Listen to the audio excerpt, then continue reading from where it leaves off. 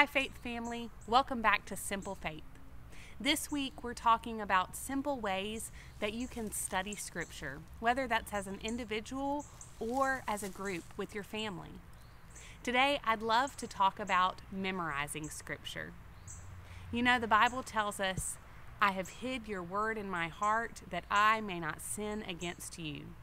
Well, what better way to keep our faith strong than to hide God's word in our heart by memorizing it?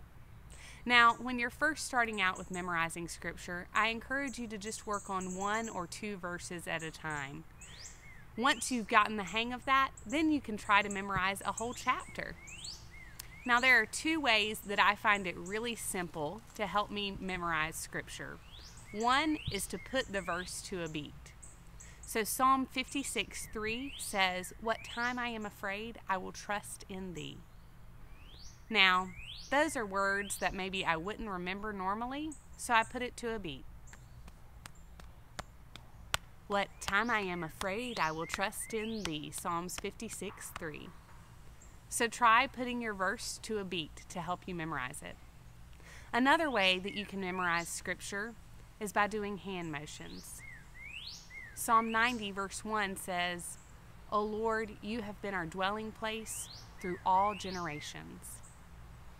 So to help me remember that, I simply make motions with my hands that help me remember those words. So I might point to the sky for Lord, I might put a house over my head for dwelling place, and I might brush around me for all generations. So as I'm trying to remember that verse, I would say, "O Lord, you have been our dwelling place for all generations." Those are motions that work for me. But choose your verse and put motions to it that help you remember the words.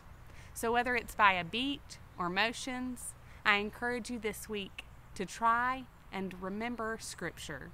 Memorize it together or on your own.